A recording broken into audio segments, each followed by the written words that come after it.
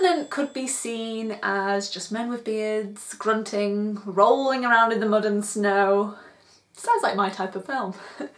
But it is so much more than that. The film had me wrapped around its finger in the opening scene. What an impressive spectacle. Not seen anything like that with such intensity and excellence in an opening scene since Saving Private Ryan. You know, Leo should get the Oscar for this performance, or just for what he went through with this role. But no doubt they would rather give the award to the bear. Speaking of the bear, what an intense scene. I was incredibly impressed with the quality of the CGI and presentation of how they had the bear just beating the crap out of Leo.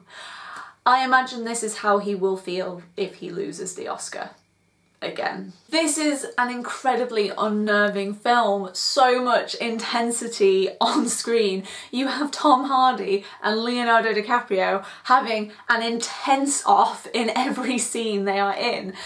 I forgot to breathe for 2.5 hours.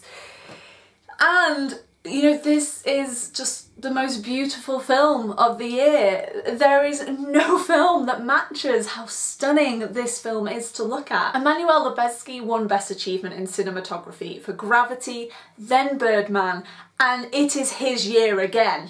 Give the man an Oscar. You know, this film is amongst my top 10, but it doesn't mean I'll be watching it again anytime soon, because it is a very harrowing experience. When the film finished, our party just sat there in silence, just in no hurry to leave the room. The Revenant is nominated for 12 Oscars, and I'm pretty certain it is deserving of the majority. Please do like the video, leave a comment in the box below. What did you think of The Revenant? Be sure to share on Facebook, retweet on Twitter, and please do subscribe to my channel. Thanks for watching.